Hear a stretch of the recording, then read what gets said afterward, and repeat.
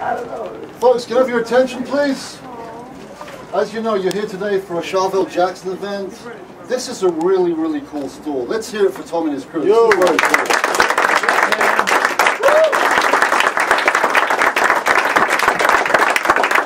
I've got to be honest, to see this many Charvels in a single room, you have to go to the NAMM show or to the factory itself. No one else on this planet has this many of these guitars. And the reason Tommy has this, we have some very compromising Polaroids of him. It's back in the 60s. So he has no choice, yeah. Back in the 60s, last night more like. As you've heard, we're doing a drawing today for a Charvel guitar. Would you like to see the guitar? Yeah. Have any of you seen it? Yeah. It's not one of these, so I have it right here.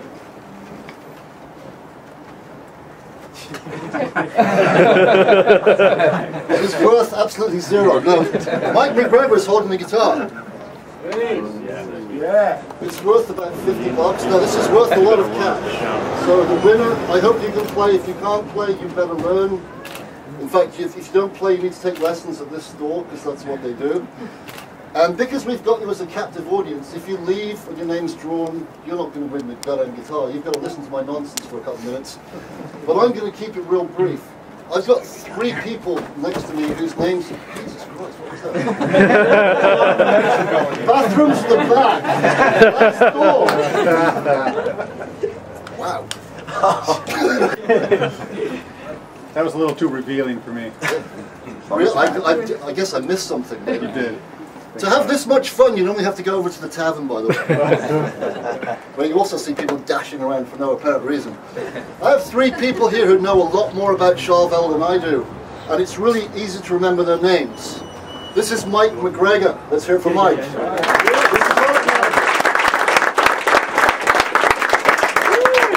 This damned attractive man next to me, you might think it's Brad Pitt. It's not. This is actually Mike Kotzen, who knows everything. He knows so much about Charvel, he should probably be locked up because there's something wrong with him.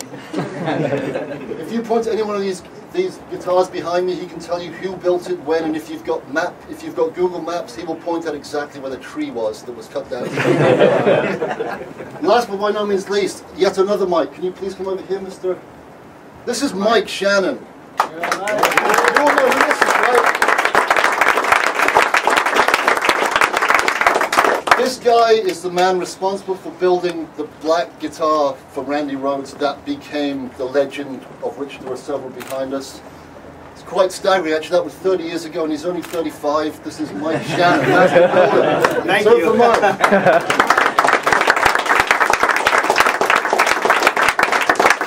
Also, when we do the drawing very shortly, I'm just going to have these guys talk a little bit about this sort of stuff. We have not just one prize, we have several more prizes. We've got a bunch of swag. So the grand prize will be drawn. Then the second prize is a romantic candlelit dinner at the tavern with Tommy Collette. The third prize is 2 candlelit nights. Now we've got a bunch of swag we'll be giving around, so please hang out. But without further ado, I'm going to pass it over to the 3 mics. All right. Say something. Hey, Nick Bowcott, ladies and gentlemen. Yeah.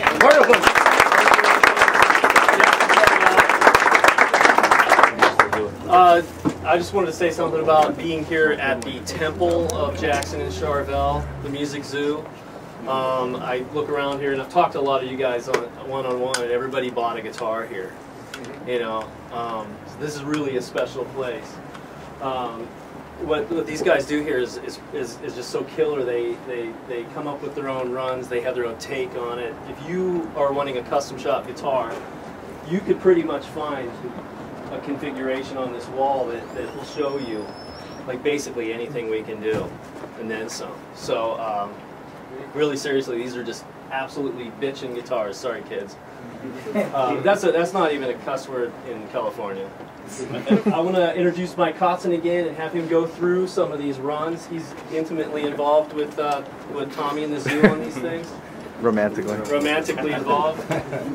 Well, as Michael said, it's always fun to be here at the Music Zoo. We've been here multiple times now.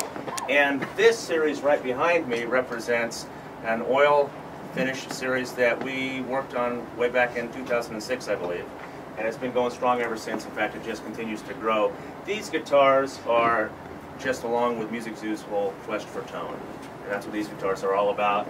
They started with some mahogany one hums, and they've grown a little bit. They're doing them now in koa and ash. We've even done some with some figured tops on them, like this one with the quilt maple top. The configurations are the whole gamut in terms of if you want different electronics and what have you. But one of the distinguishing features about these is the neck. And Tommy has been a Charvel fan from back in the day, brought in one of his guitars, and Mike Shannon meticulously reviewed that neck and respec'd it out and made a new one. So a lot of the things you'll find here at this store are unique to this store only. And it's fun to work with a dealer that understands the custom process so well and knows the history of the guitars as well as Tommy does. So this just represents one of the custom series that you'll see here. Moving down here a little bit is a nitro. We use the word tortured instead of the Fender relic term, and you'll see what I mean by that when I hold this one up. But again, this isn't just about having a beat-up looking guitar. A lot of the things that go into this guitar produce a tone that really, really replicates the guitars that Tommy grew up with in the 80s. So everything here is for a reason. And if you haven't yet had time to play some of these, I hope you will later today. On the other wall, moving over to Jackson, these are some guitars here that he's calling the RR 1.5 series. You'll see a combination here of Concord shape along with newer. Well, you'll have to really come over and look at these because there's a lot of interesting things that have been blended together to make this 1.5, and they're phenomenal guitars.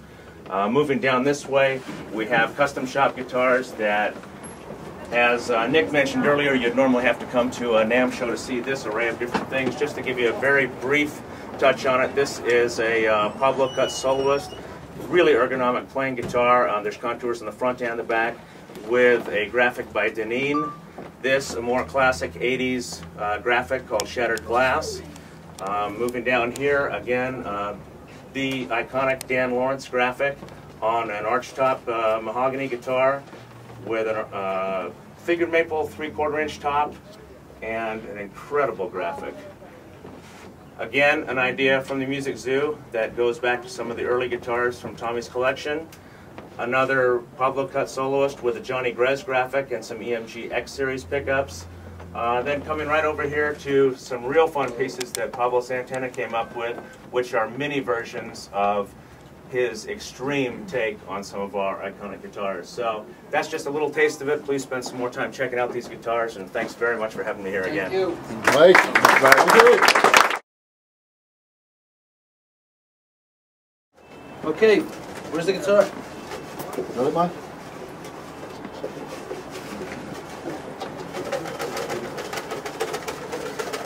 Drum roll.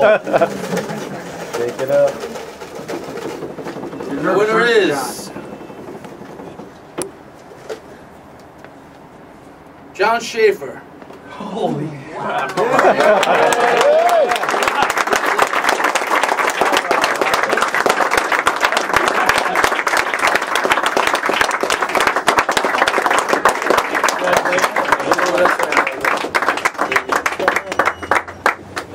Nice work. Nice work.